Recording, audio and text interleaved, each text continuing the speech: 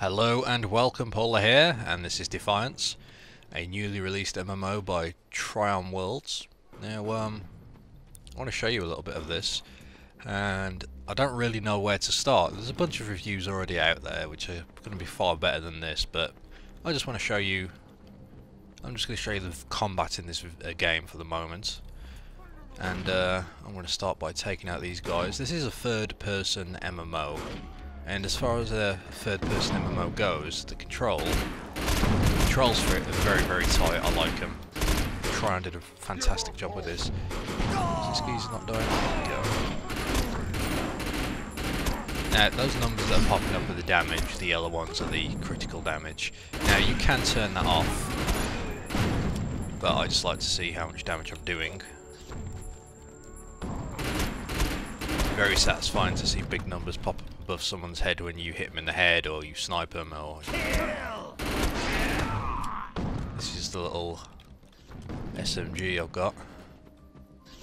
So switch to my sniper rifle. So this is similar to Guild Wars 2, whereas you only have two weapons. Now everyone's saying this is due to consoles, because this game is also released on the PlayStation 3 and the Xbox 360. I don't really like that, because if they do that, it means they have to cut back on stuff for it to work on consoles. Like, biggest example is the god-awful menu system.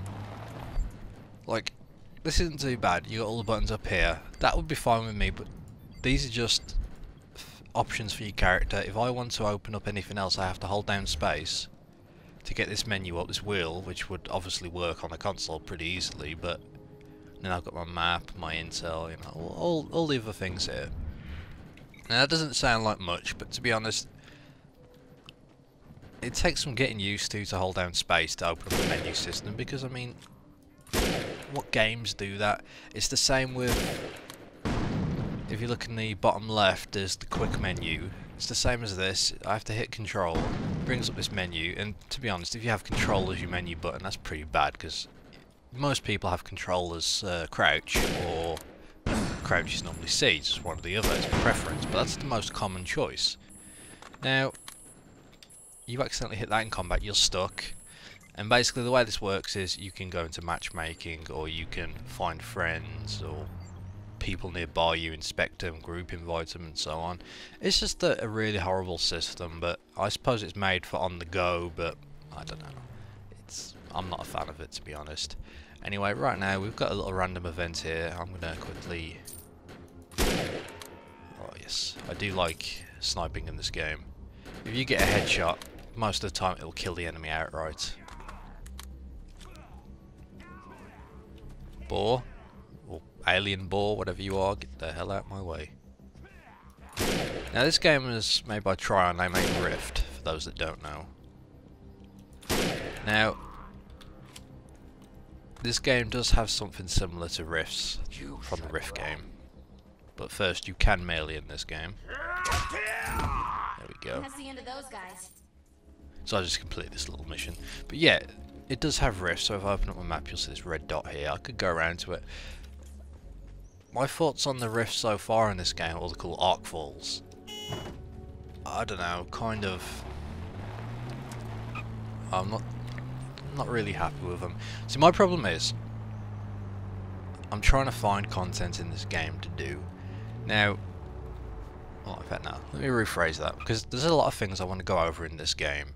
I'm just sucking real hard at the moment at trying to organise it. The game is no subscription, so once you buy it, it's free after that, like Guild Wars. So that's good. There is a store in the game where you can buy outfits and cosmetic stuff and some XP boosts and all that good stuff. Now, okay, there's that. So basically, once you get the game, it's free after that. That's good. And what can you do in this game? Well, you've got the PvE content, which is the episodic missions that tie into the TV series, where things will change depending on what happens in the TV series, what happens in game, and so on. Then you've got your side missions, which are just little missions you can go do and expand the story, make you explore areas. You do have a main sort of storyline in-game, which is what goes on in the world, which is nothing to do with the TV series as far as I'm aware. It does cross over now and again, but not that much. Then you have your arcfuls where you can go and fight with a bunch of people, like a public quest in Guild Wars, except it's, I don't know, I don't really like it, to be honest, because they seem very grindy. What I mean by grindy is just that you can have, like, I believe it scales depending on how many people are there, but if you have a lot of mobs there, they take a lot to kill. And it gets to the point where it's just not fun, because you're sitting there and you're like, man, is this thing gonna die yet? And 10-15 minutes go by, the bar's slowly going down as everyone chips away at its health, and it's, I suppose it's like raiding in WoW or something, but at least that has phases and whatnot. This doesn't seem to have that. All the phases in this game are pretty weak. And then I don't know if there's dungeons in this game. I've heard someone mention they've done a dungeon or so, but I don't know how true that is. So there's potentially dungeons in this game. I have only played this game on the weekend, so I don't really know everything about it. This is just a quick video. And then, as far as I can tell, that's it for PvE content, which is kind of a shame. The level range in this game is done by your ego rating, which you can see down here. My ego rating is 202, and if I open up my menu, you've got your ego grid here. This is where you assign your skills. There's no classes in this game. You've just got this grid where you can pick and choose your skills on what you want, which is kind of nice. So that is a plus at least. But that goes up to 5,000 at the moment. Apparently when they come out with the next season, because it's done in seasons, I'm assuming this means seasons as in the TV show. Season 1, this basically gives you access to all this, which is kind of like an achievement page. Again, not a very good one, because if you ever close out of this to check something in game, you come back, you're going to have to reopen it all. But you know, exploration here. The cool thing is though, is that when you do finish a sort of section, you will be rewarded with an outfit or a helmet or some type of equipment. Like here, I'll get the Intelligent Scout helmet, which is cool. And one of the cool things is there's one for vehicles as well. And you've got your licenses here, which are the different types of vehicles. You run a license, which is your ATV, your quad bike type thing, and then you've got your roller license, which is like a dune buggy type vehicle. You got your Cerberus license, which is a sort of free-man vehicle with weapons attached to it for PvP. And I believe I might have messed up. I believe the roller is not just the dune buggy type thing, but it's also the car, because there's like a bunch of dodges in this game.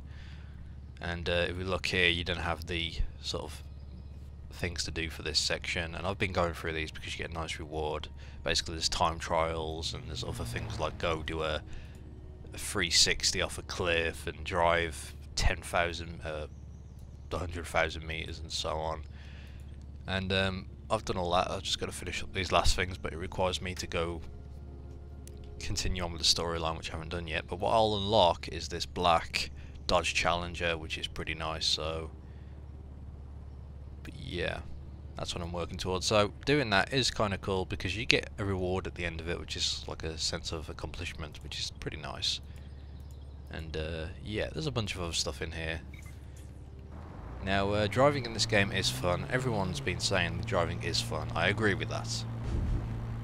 It is pretty cool.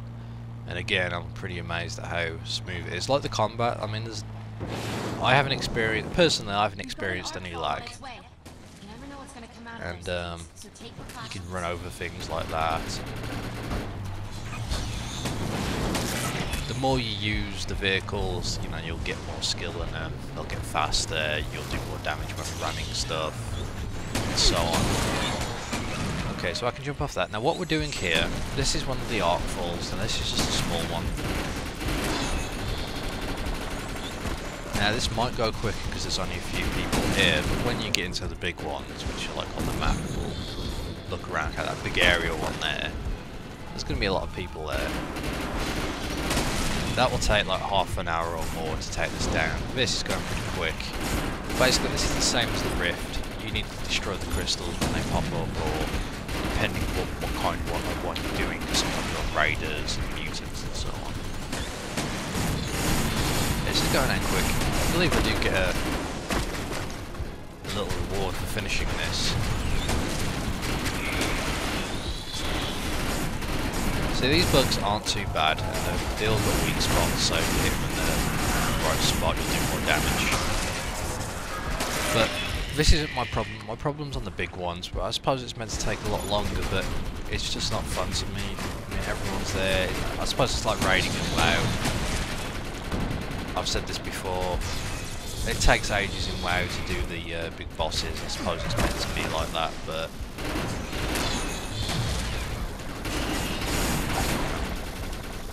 I honestly don't know. I'm sort of, I can't make up my mind, because Guild Wars 2 has it, kind of, but those events go a lot quicker. I feel like that's a right balance of time, whereas these just take too long. And after a while you get bored. I mean, so all you end up doing is running around kiting everything, because everything's too stupid to actually catch you up.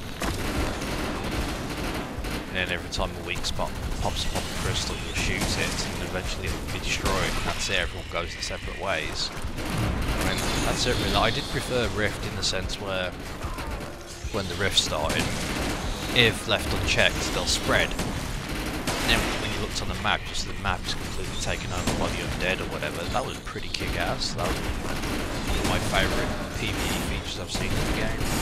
This game doesn't really capture that, so kind of disappointed.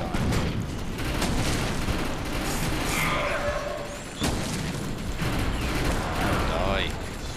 So he's burrowing down and jump up, kick my ass if he gets a chance to. Is that crystal dead yet? Just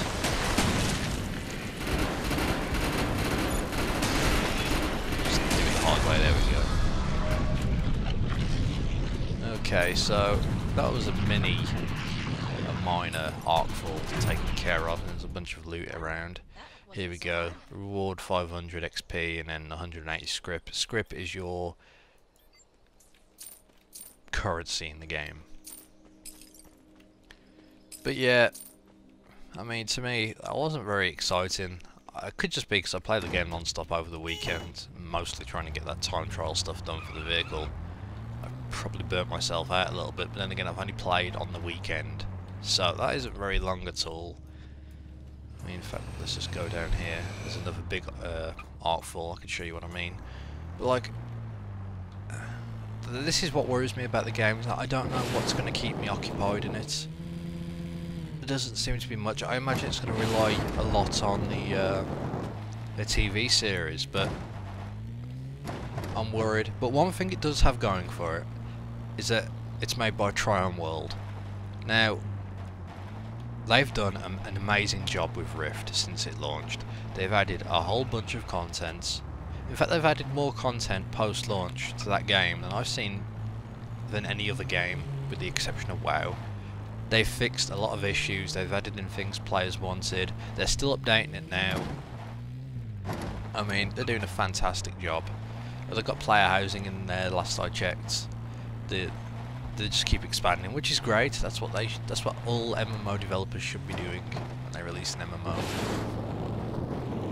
But I'm hoping that this game will be addressed a little bit. But then again, it's free to play once you buy, and that's good because it means, like Guild Wars 2, you can just hop back on it whenever you're bored.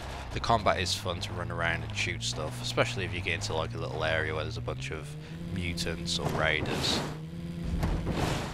Speaking of, before I get caught by this raider, I wonder, can I get my... Let me show you guys the shotgun.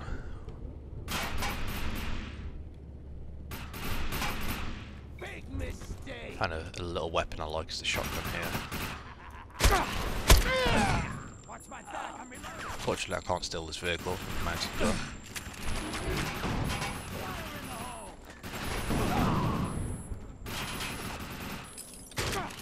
Yeah, it's kind of useless at a range. You have to be right up close, but I did pick up cloaking ability like most of the people. Apparently they can see me.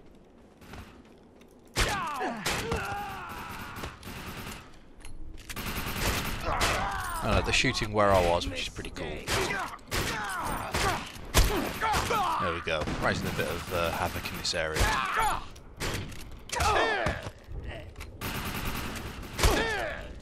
But yeah, combat is tight. I keep saying that, but it is. It's the best feature of the game.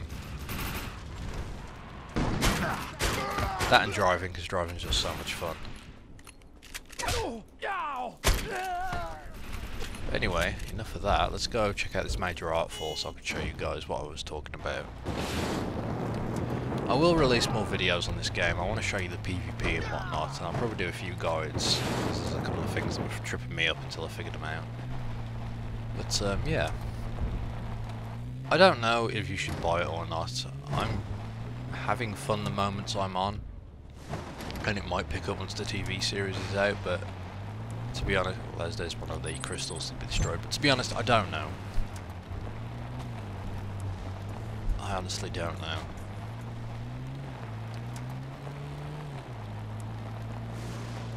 I mean, how long do I consider myself playing this for? Well, I have a feeling once I get through most of the storyline, I'm probably going to be bored of the game. I mean, the PvP is kind of fun. The Shadow War is a cool concept, but it literally just is a big battleground. So they say it's open world PvP. It's not. It takes 45 versus 45 people, and pops up various objectives on the map. Like this whole map, it will basically take an area this size of this red circle, and you'll be fighting over it. Now, that's not open world PvP. Open world PvP is enabling yourself to go combatants and fighting anyone else anywhere on the map. You can roll around with your friends and gangs. I know it's not fun, but that is what open PvP is. This isn't. It just puts you into a little circle and you can go fight there. So don't be drawn in by the whole, we've got this, you know, new and exciting PvP thing. It is fun a little bit, I guess, but I don't know. Again, like the rest of this game, I'm undecided on everything. But yeah, that's it from my quick video. Again, I was probably all over the place with this. It's hard to get my thoughts straight on this game. I don't know if I like it or if I hate it, or am I in denial on spending money on it. I don't know. But the combat's fun, and if you do like this third person action, then definitely check it out. Again, keep in mind, Trial made it. They're a bunch of good guys. They seem pretty passionate with their games. Rift has had a lot of treatment since it launched. I'm hoping that's going to be the same for this game. So there you go. And maybe if you just wanted the MMO on the console, this would be enough for you, perhaps. It could just be I'm spoilt from all the other PC MMOs that have come out with all their content they have. So, I mean, you know, you get standards as time goes on. Anyway, that's it for now. Expect more Defiance videos coming out. I'll be doing a PvP one soon, so you can see what that's all about. I did want to show you this major arcfall, but there's not really any players about at the moment, so kind of hard to show you that. But I will get some footage of one when it's a bit more populated. Anyway, if anyone wants to friend me on here, I am Pauleh on both the European and the North American servers, except I'm mostly playing on North American at the moment, so that's where you'll find me if you want to play. Anyway, thank you for watching.